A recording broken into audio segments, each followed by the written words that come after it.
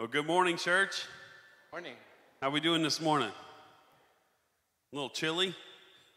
Yeah, hopefully this is like the last gasp of winter before we move into warmer weather. Just in time for the snowbirds to come back. Well, we're glad you're here to worship with us this morning. We've got a new song that we're going to sing. It's called Everything You Do, and I hope it's pretty easy to follow along with, but we'll find out as we go. Let's start this morning with a word of prayer. Lord God, we thank you for this beautiful morning you've given us to come into your house and to worship together. God, I just pray that this morning that all the distractions that we might have brought in with us, you'd block them out so that we'd hear your word and we'd worship you with open hands, open hearts, and open minds. Lord God, let your Holy Spirit just cover this place and pour out upon us. It's in your name we pray. Amen. Let's stand. So this song, it's I'm gonna talk you through the chorus real quick. It says, "I'd be lost if it was not for you. I'm in love with everything you do. I will only sing your praise. Jesus, you're the one who made me new. I want nothing else apart from you. I will only sing your praise." I think a lot of us can identify with that first line especially. I'd be lost if it was not for you. We would all be lost if it was not for Jesus Christ. Amen.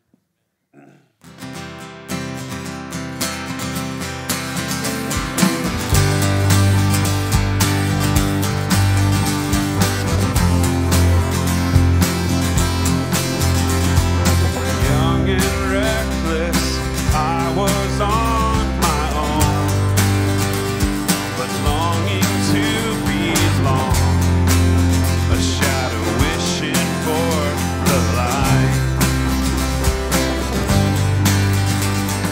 I was drifting when you found my heart, a heavenly restart.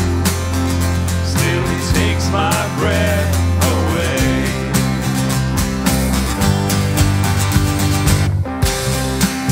I'd be lost if it was not for you.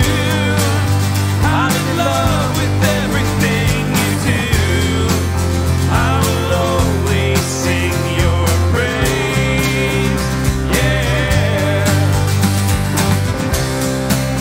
Jesus, you're the one who made me new. I want nothing else apart from you. I will only sing your praise, yeah. Now I've tasted, now these eyes have seen. Your goodness never leaves. Lord, you love me through and through. Whoa. I'd be lost if it was not for you. I'm in love with everything you do. I will only sing your praise, yeah. Jesus, you're the one who made me new. I want nothing else apart from you. I will only sing your praise, yeah.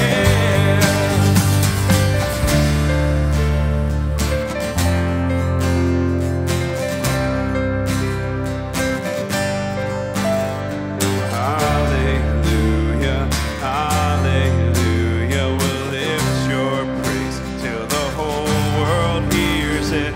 Hallelujah, hallelujah. We'll lift your praise till the whole world hears it. Hallelujah, hallelujah. We'll lift your praise till the whole world hears it. Hallelujah, hallelujah. We'll lift your praise till the whole world hears it. I'd be lost if it was not for you. I'm in love with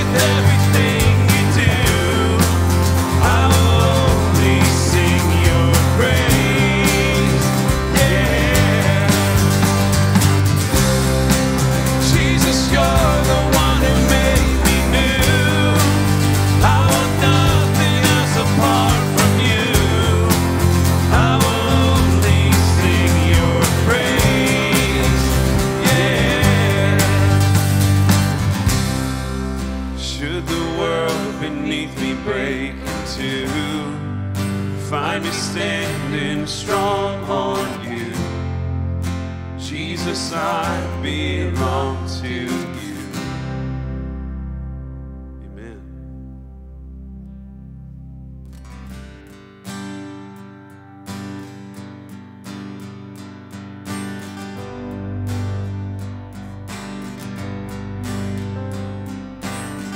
When all I see is the battle, you see my victory. When all I see is the mountain, you see the mountain move. And as I walk through the shadow, your love surrounds me. There's nothing to fear now, for I'm safe with you. So when I fight, I'll fight on my knees with my hands lifted high. Oh God, the battle belongs to you, and every fear I lay at your feet. I'll sing through the night. Oh God, the battle belongs to you.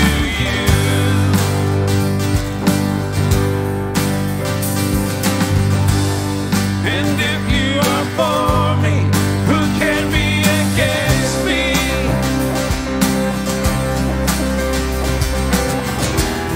For Jesus, there's nothing impossible for you. Amen. When all I see are the ashes, you see the beauty.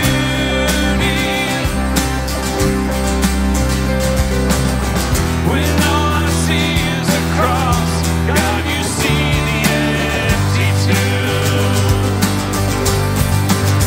So when I fight, I'll fight on my knees with my hands lifted high. Oh God, the battle belongs to you. Every fear I lay at your feet. I'll sing through the night. Oh God, the battle belongs to you.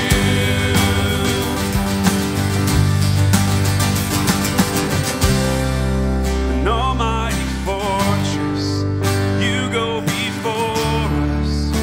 Nothing can stand against the power of our God. You shine in the shadows, you win every battle. Nothing can stand against the power of our God. An almighty fortress, you go before us. Nothing can stand against the power of our God. You shine in the shadows, you win every battle. Nothing can stand against the power of our God. So when I fight, I'll fight on my knees with my hands lifted high. Oh God, the battle belongs to you, and every fear I lay at your feet. I'll sing through the night. Oh God, the battle belongs to you. Oh God, the battle belongs to you.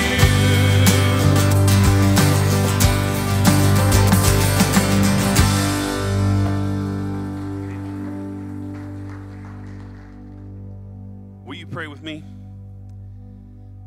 Lord God, we know that nothing is impossible for you. And God, I pray that in this room that we will be reminded of that. And Lord, if we need that miracle to happen in our lives, to be reminded of that, I pray that today is the day that you allow that to happen. Lord, you are good and your mercy endures forever.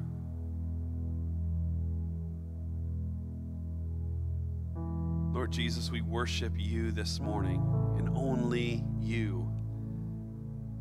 For you are the way maker, the miracle worker, the promise keeper, and the light in the darkness. Father, continue to work on our hearts in this room this morning. In your name we pray. Amen.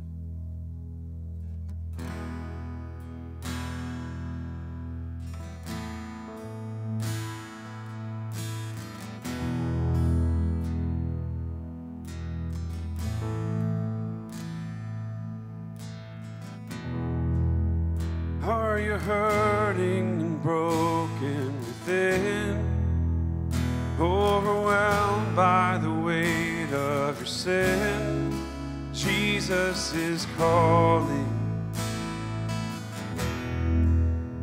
Have you come to the end of yourself? Do you thirst for a drink from the well? Jesus is calling. Oh, come to the altar. The Father's arms are open wide. Forgiveness was bought with the precious blood of Jesus Christ.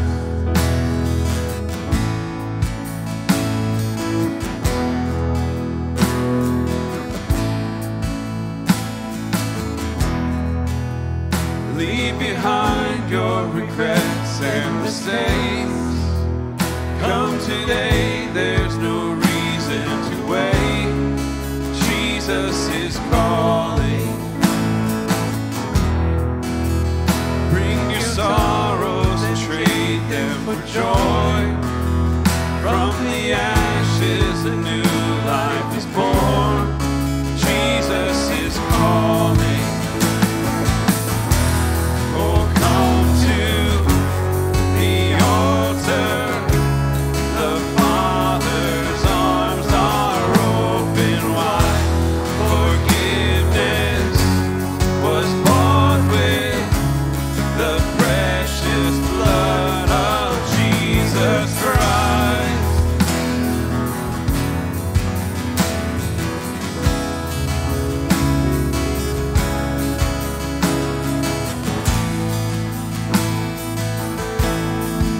Oh, what a Savior. Isn't He wonderful? Sing hallelujah. Christ is risen. Bow down before Him, for He is Lord of all. Sing hallelujah. Christ is risen. Sing that again. Oh, what a Savior. Isn't He wonderful? Sing hallelujah. Christ is risen. Every voice lift Him up. Bow down before Him, for He is Lord of all. Sing hallelujah. Christ is risen.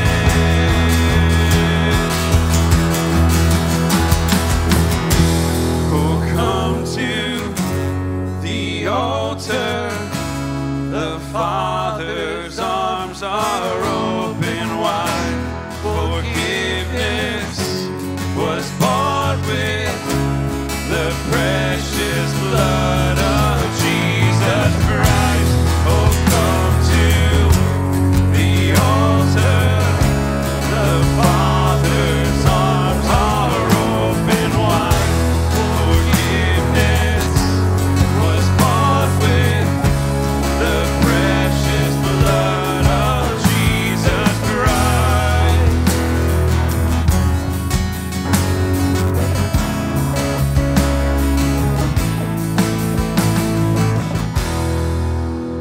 Bear your cross as you wait for the crown. Tell the world of the treasure you found.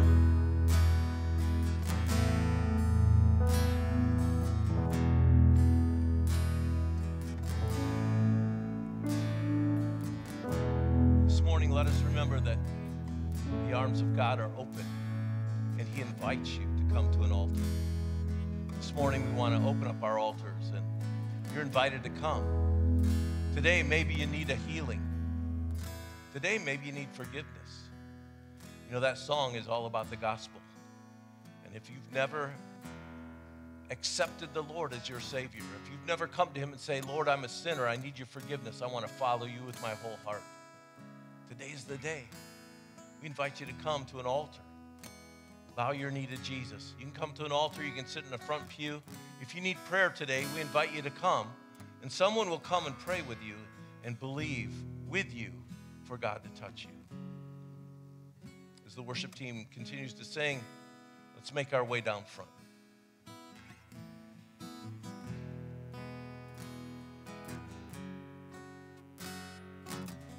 We'll sing that chorus again.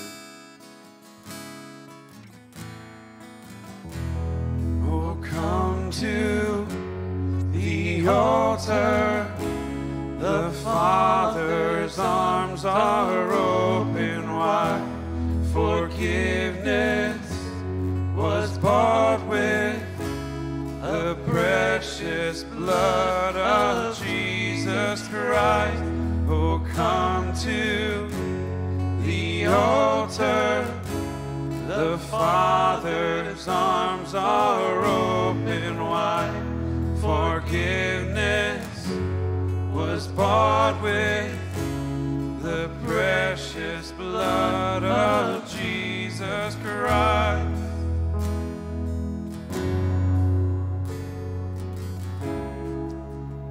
Father, we thank you today for the precious blood of Jesus. We thank you, Father God, that we can be forgiven. We thank you, Lord, that we can be set free, that we can be new creations in Christ. Father, we thank you for your magnificent love and your unfathomable grace that you poured out to us. And Father, we just rest in your presence today and ask you, Father, to accomplish whatever you want to in our lives. We yield ourselves to you today. And we thank you in Jesus' name. Amen. You may be seated. I'm going to ask you to take a moment this morning, and I want you to think about your neighbors, think about your neighborhood, your community. And while you're seated this morning, as some are praying, I'm going to ask you to pray. Pray that your community will come to know Jesus. Pray for your neighbors, pray for your coworkers, that God will touch them and save them.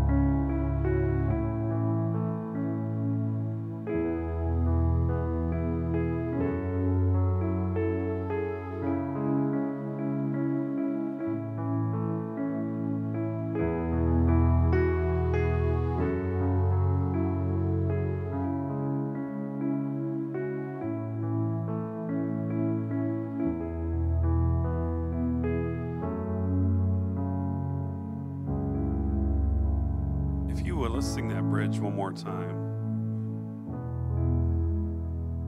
Oh, what a Savior, isn't he wonderful? Sing hallelujah, Christ is risen.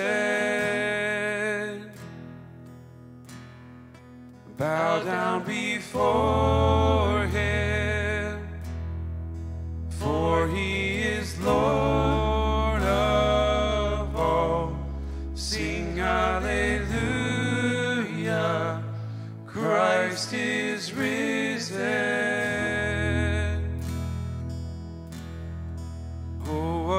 the Savior. Isn't he wonderful? Sing hallelujah. Christ is risen. Bow down before him, for he is Lord of all. Sing hallelujah. Christ is risen.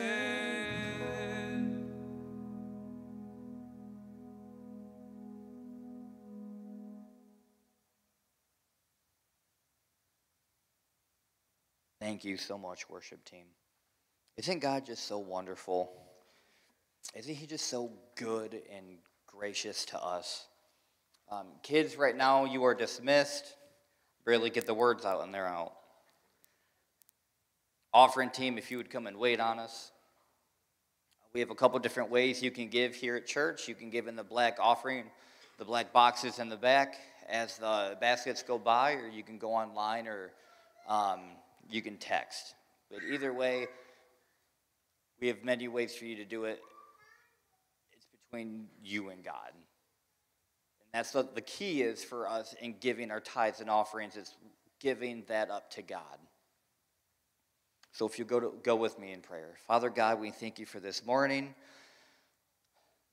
We thank you for a beautiful and a warm building we have to come to. God, we thank you for this fellowship that we have at this church.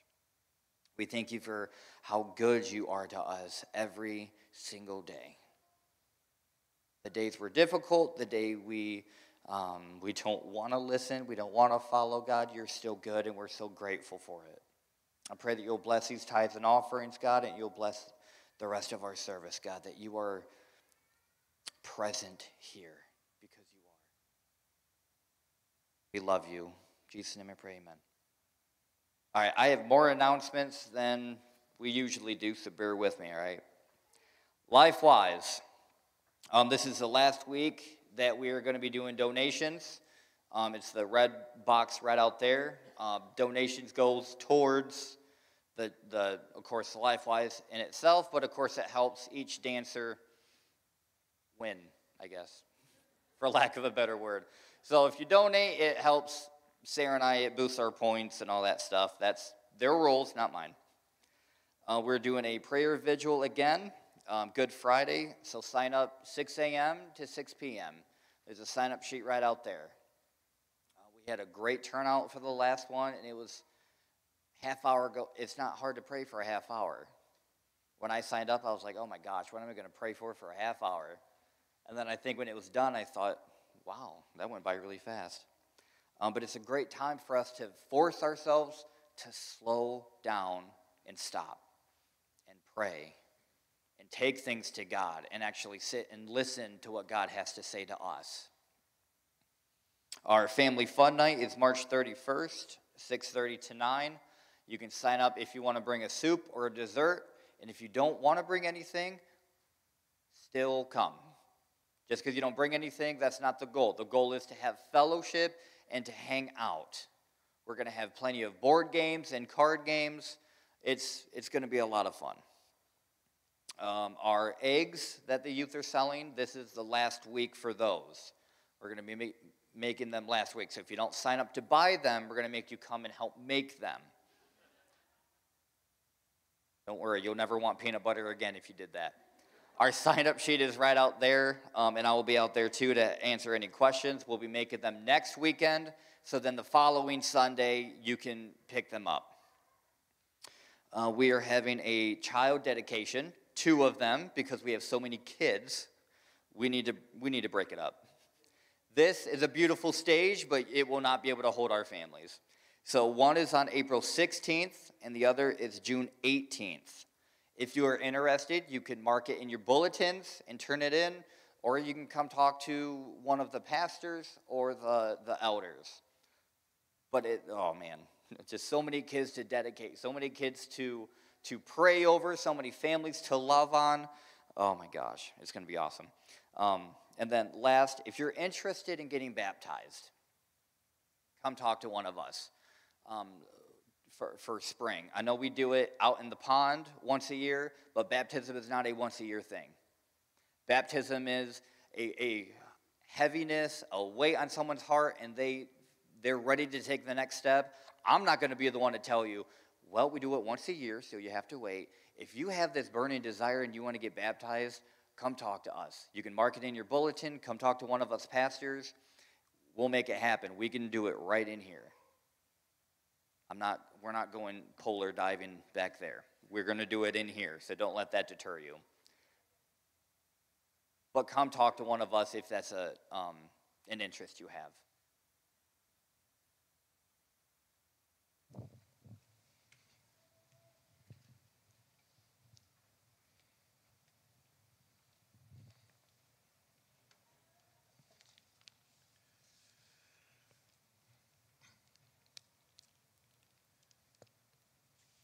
So in Defiance, Ohio, we have the confluence of the rivers, the Maumee and the Auglaize come together.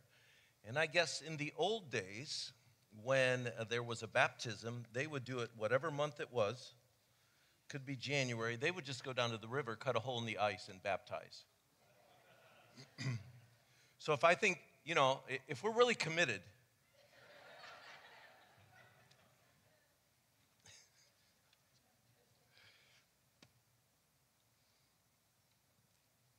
no, I think we'll do it inside in a heated baptistry. Then we're going to put some jets in there, and then the pastors will use it during the week as a hot tub. I'd like to thank Pastor Caleb for his message last week. Was really good. And if you were not here, I encourage you to get online and take a listen to that message.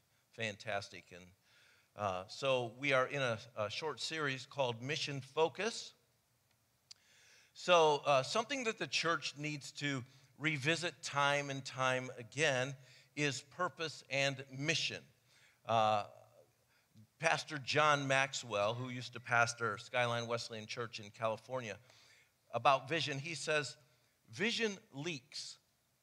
He says people can hear about vision, they can understand vision, they can realize the importance of the vision, but in less than 26 days, they will forget about the vision. So every 26 days, we need to reemphasize the vision because vision leaks. So that's what we're doing in this series, is reminding us as a church, what is it that we are to be about? So God's desire for the church was that the church would be a major impact player in the world. God's desire for his people would be that the people would be people of change. We would be people of influence to a lost and a dying world. When Jesus first talked about the church and the impact that the church would have, he spoke to Peter and said this, and now I'm going to tell you who you really are. You are Peter, a rock.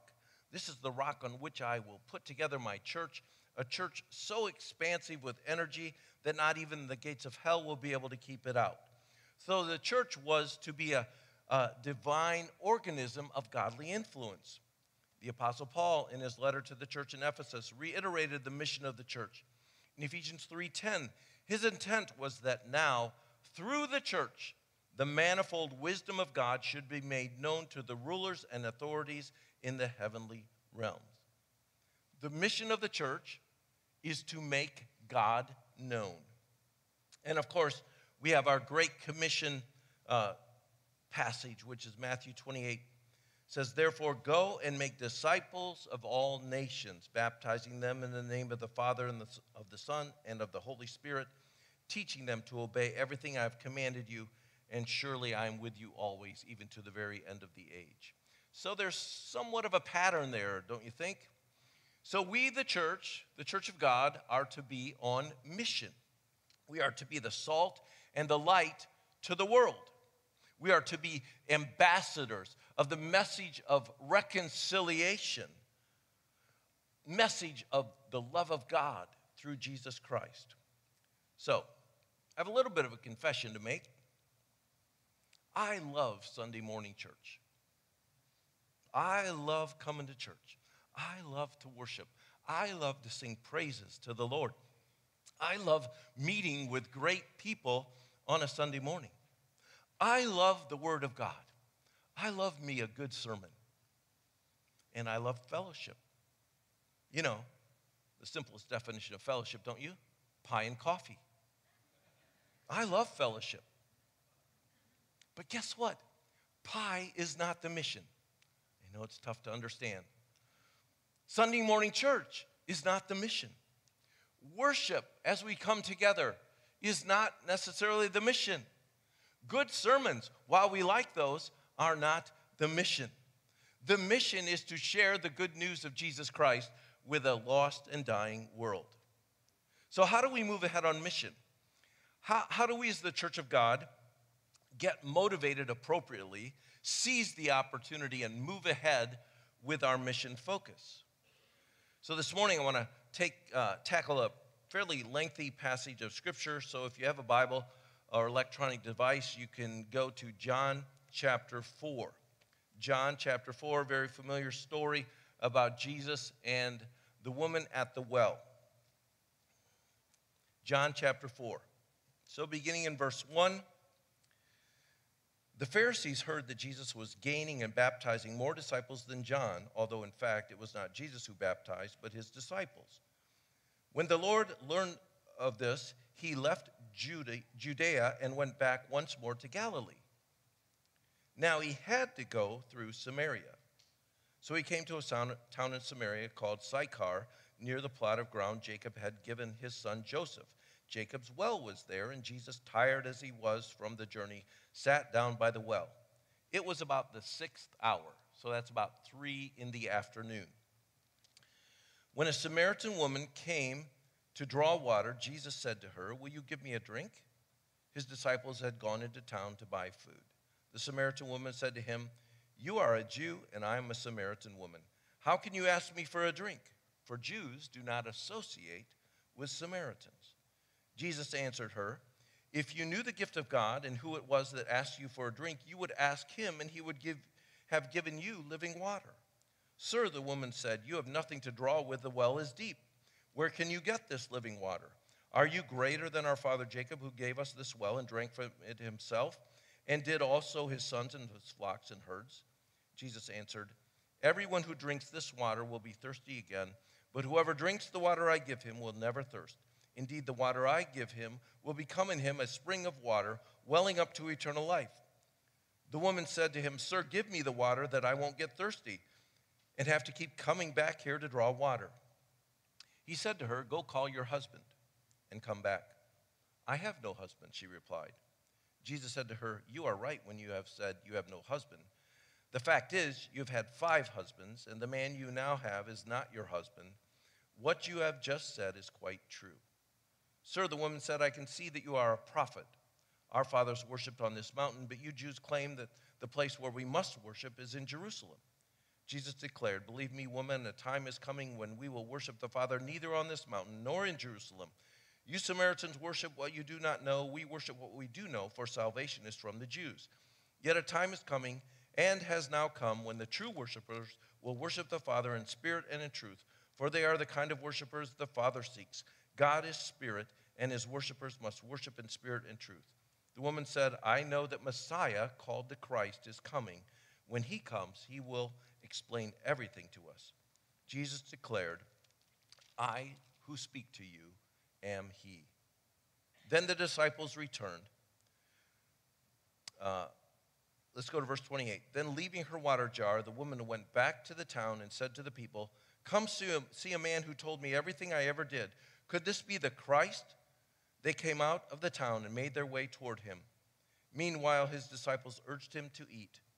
When he said to them, "I have food to eat that you know nothing about," then his disciples said to each other, "Could someone have brought him food?"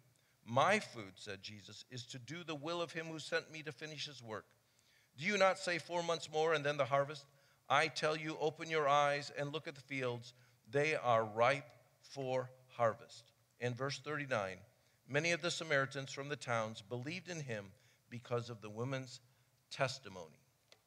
All right, it's a very lengthy passage, but in this narrative, we are going to find Jesus moving in a new direction. He is going off the beaten path. So I believe there's some insights from this connection between Jesus and the Samaritan woman that gives us some ideas about our mission that is in front of us. So if we're going to be Christ's ambassadors and touch other people, there are some things that we need to know and that we need to understand. There are some attitudes that we need to possess and we need to embrace. So the first item of importance is this. All people, everybody say all people have value. We must not miss the significance of what is taking place in this narrative. It is significant and it doesn't make sense, especially in the culture at the time. It's unheard of. We have to remember that Jesus is a Jew, and in his part of the world, there are rules for Jews when it comes to social contact. First of all, Jews do not associate with Samaritans. And second of all, a Jewish man does not strike up a conversation with a Samaritan woman. It is forbidden. No good Jew would even think of doing either of those things. But Jesus breaks the mold. He breaks the norms. He colors outside of the lines. And the question we ask is why? Why does he do this? He does this because he wants to send a message to his disciples and ultimately to us as well. And the message is this: all people have value. All people, regardless of their culture, regardless of their upbringing, regardless of their history, regardless of their sinful pasts, all people have value. I think one of the most incredible narratives in the Old Testament is the narrative about Jonah. And you remember that narrative, you remember the story. God said go, and Jonah said no. And what happened to Jonah? He ended up in the belly of a big fish. Now, where did God want Jonah to go? He wanted him to go to Nineveh. You remember why? Because God wanted the Ninevites to know about his grace. But Jonah said no, because as far as he was concerned, the Ninevites were beyond help. I mean, they were not worth the grace of God. Nineveh was one of the most evil, most corrupt, most twisted, most debased cities in that time. And if you read the story, you see that God goes to pretty extreme measures to get Jonah to go to Nineveh. Now, why does he do that? Because God looked at the people of Nineveh and he said, those people are valuable. If we're going to move forward in mission as a church, we need to understand all people have value.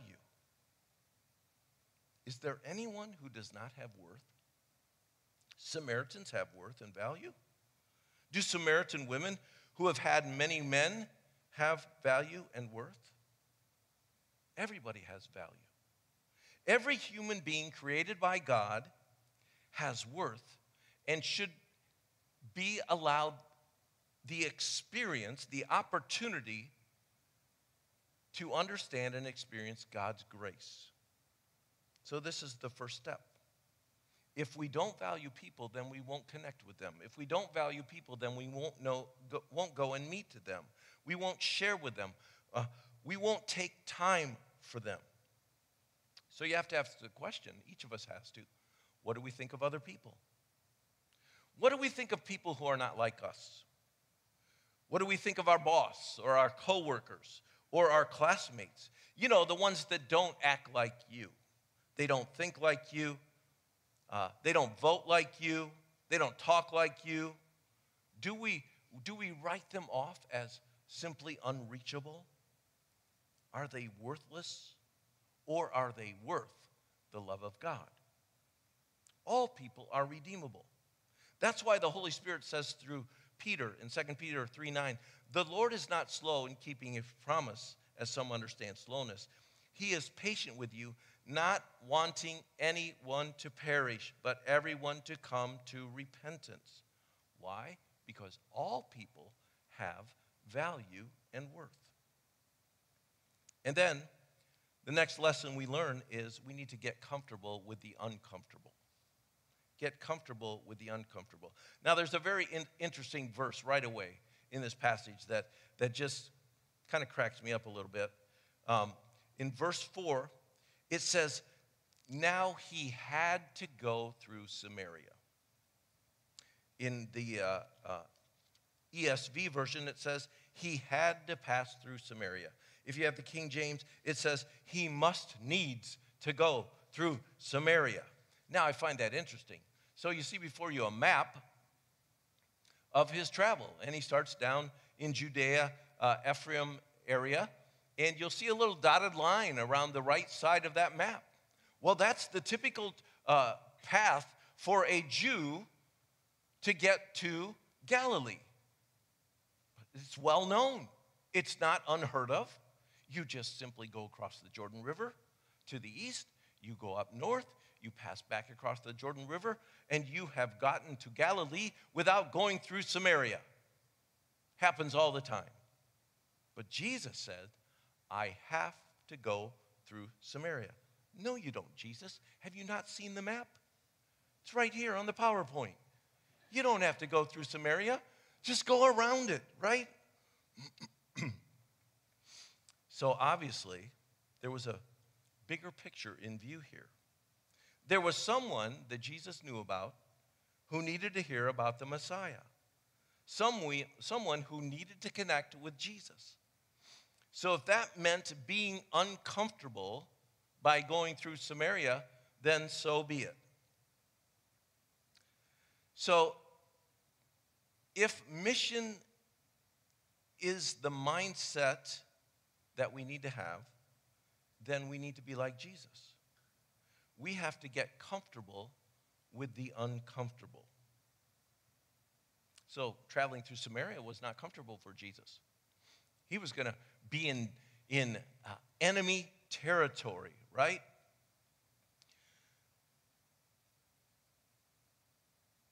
We church people can be so enamored with our own comfort. I mean, we are most comfortable around people who are just like us. We are most comfortable with people who like our style of music, or like our style of preaching, who like our style of ministry. We don't want to be uncomfortable. But that's exactly what Jesus is showing us by going into and through Samaria. Years ago, I had a couple who came for some marriage, premarital counseling. So we talked through all the things we have to talk about and talked about the wedding, and they said, by the way, we want to have our wedding at one of the local bars.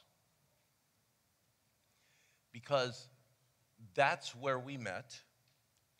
We've now understood that we've got to come back to the Lord, but we want to have our wedding there as a testimony to those we used to hang out with that we're making a new stand in life and committing to Jesus Christ as well as each other.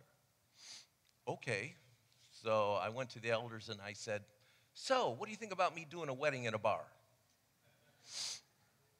And they all said, yeah, go for it.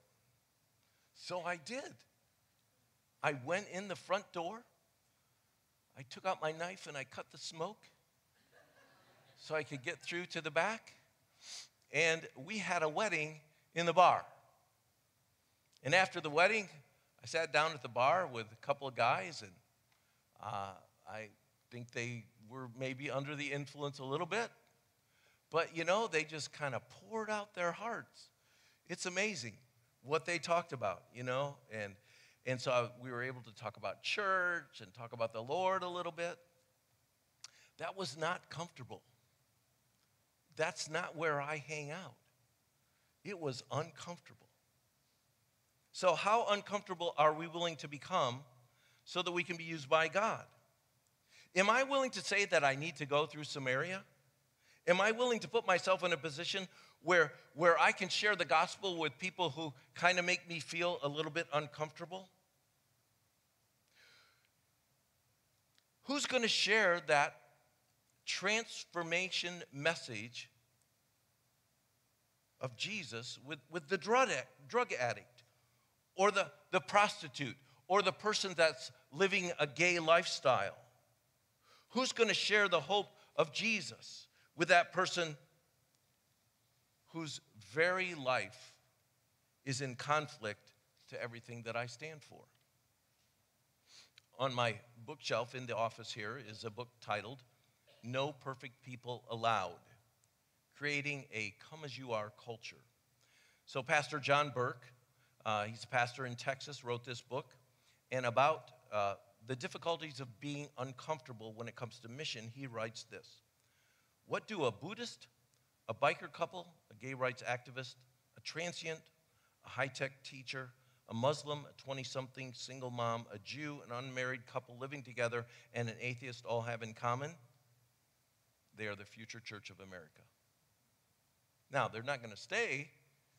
We're going to bring them into the church, but then we're going to encourage them in transformation to become more like Christ. So Jesus was in an uncomfortable situation.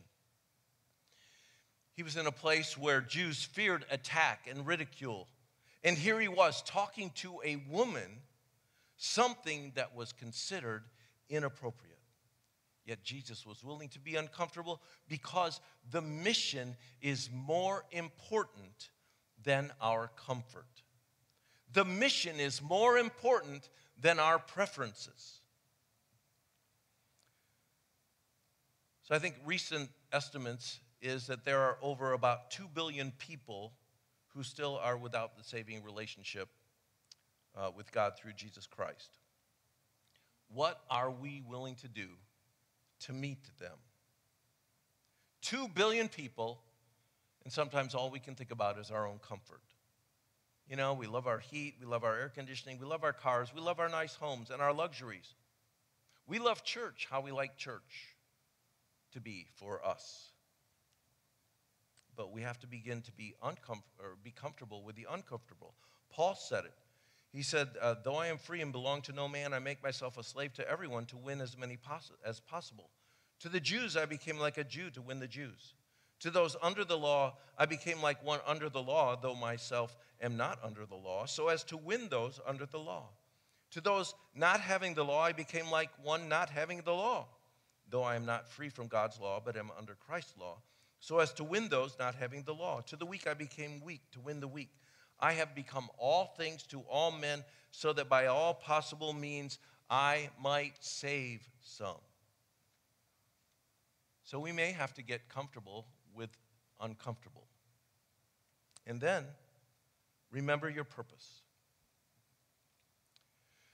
So as we read this passage, we have to remember that one thing tends to jump out.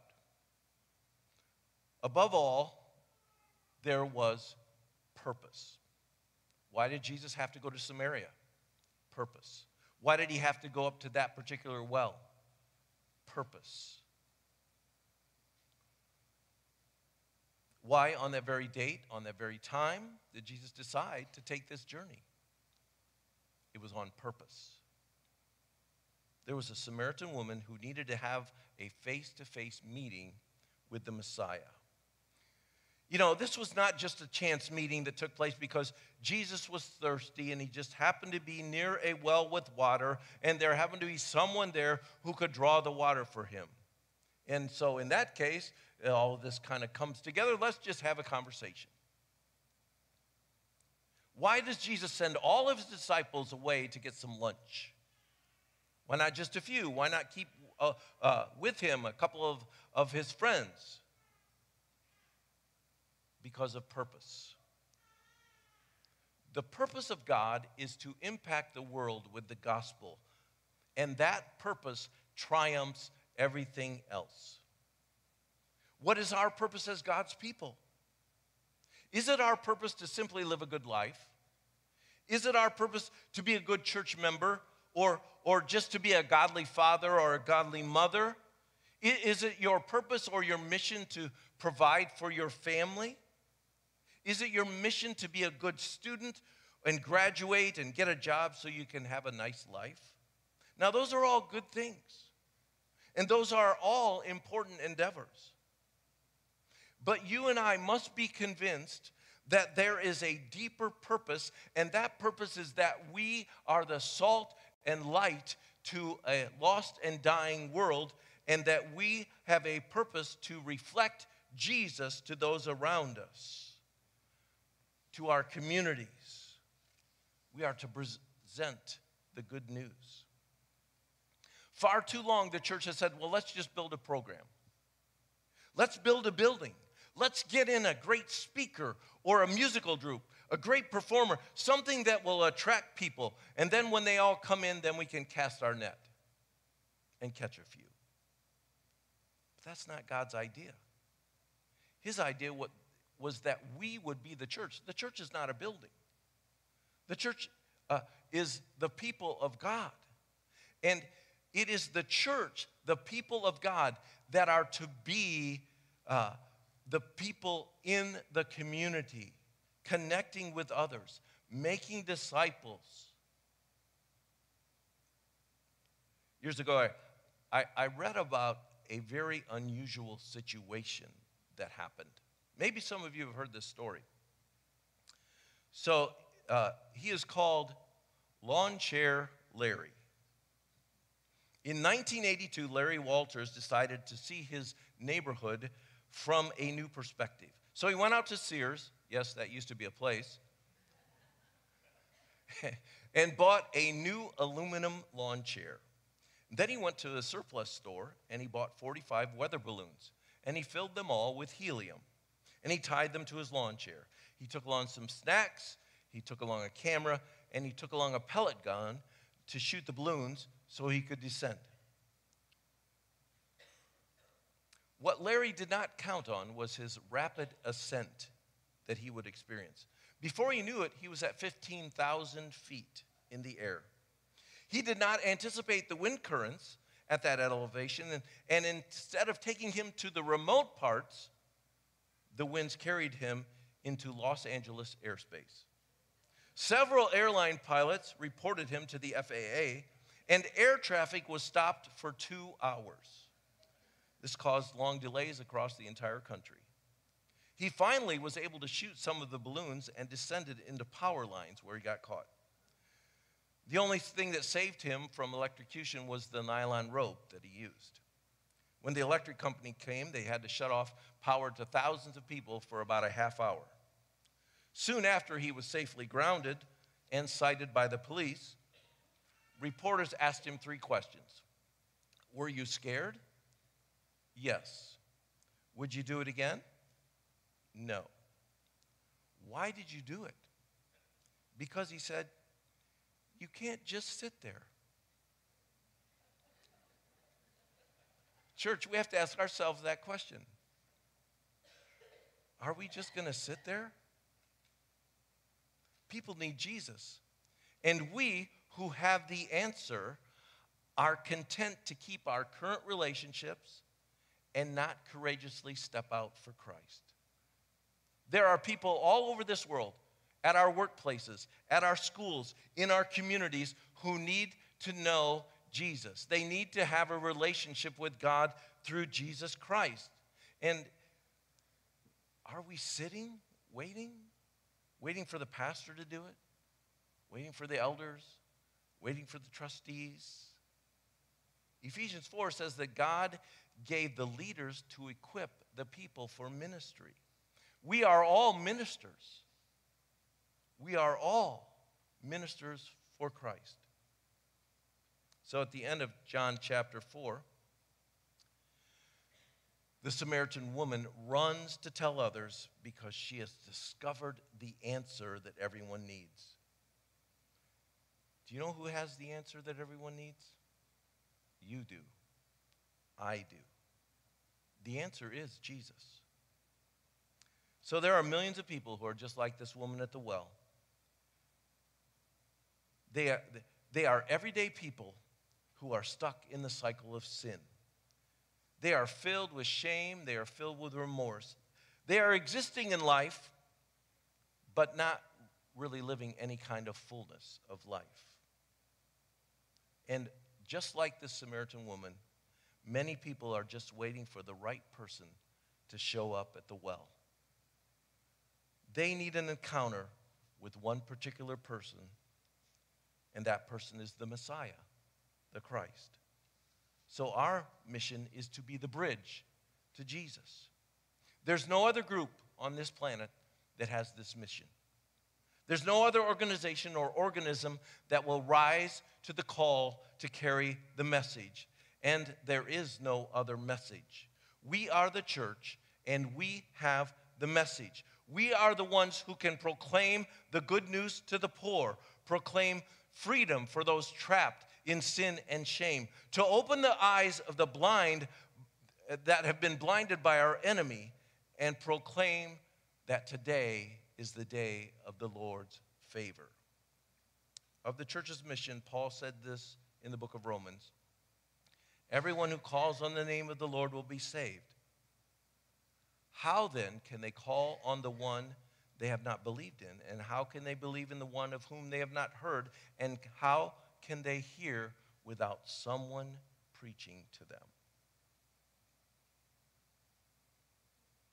This morning in your bulletin, I believe you have an insert. And on the back of that insert this morning, I would like you to think of one person that you know that doesn't have that relationship with Jesus. One person that you know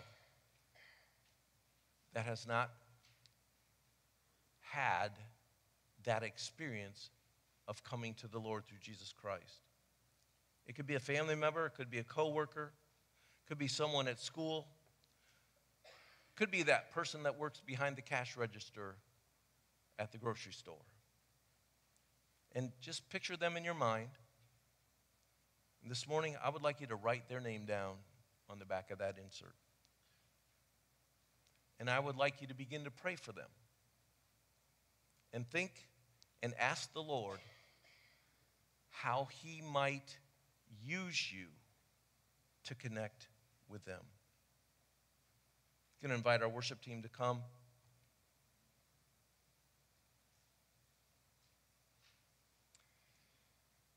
And as they do, I would encourage all of us to recommit ourselves to our mission. We must dedicate ourselves to be the hands and the feet of Jesus to this lost and dying world. Let's pray. Father, we thank you that you have called us. We thank you, Lord God, that we have experienced your love and your grace and your mercy. Lord, we know, Father, that you sent Jesus to the world, and that the world through him might be saved. And Father, you built the church as your messengers. And so, Lord, I pray that you will give us wisdom on how we can be more effective for you. Father, I pray for those names that have been written down. Father, you know those people. You know that they need you. And Father, I pray that you will use us, people in this room, to connect with them, to touch them. And we pray, Lord, that you just open our eyes to the opportunities that you have before us. That, Father, we might reap the harvest, which is white, which is ready. Father, continue to burden our hearts with those things that burden your heart. And we thank you for that. Amen.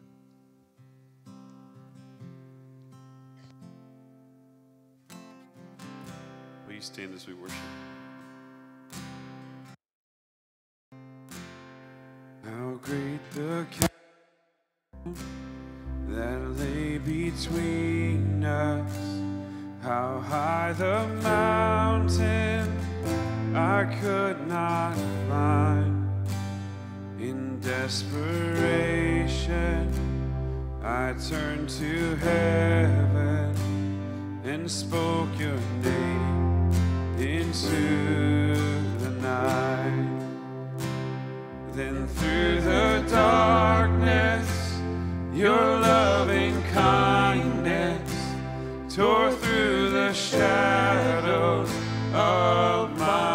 soul. The work is finished, the end is written. Jesus Christ, my living hope. Who could imagine so great a mercy? What heart could fathom such boundless grace? The God of ages stepped down from glory to wear my sin and bear my shame. The cross has spoken, I am forgiven. The King of Kings calls me his own. Beautiful Savior, I'm yours forever. Jesus Christ, my living hope. Hallelujah, praise the one who set me free. Hallelujah, death has lost its grip on me. You have broken every chain. There's salvation in your name, Jesus Christ, my living hope. Hallelujah, praise the one who set me free. Hallelujah, death has lost its grip on me.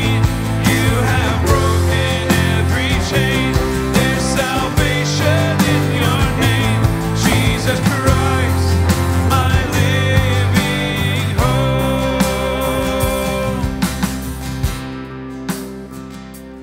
Came the morning that sealed the promise. Your buried body began to breathe. Out of the silence, the roaring lion declared the grave has no claim on me. Then came the morning that sealed the promise.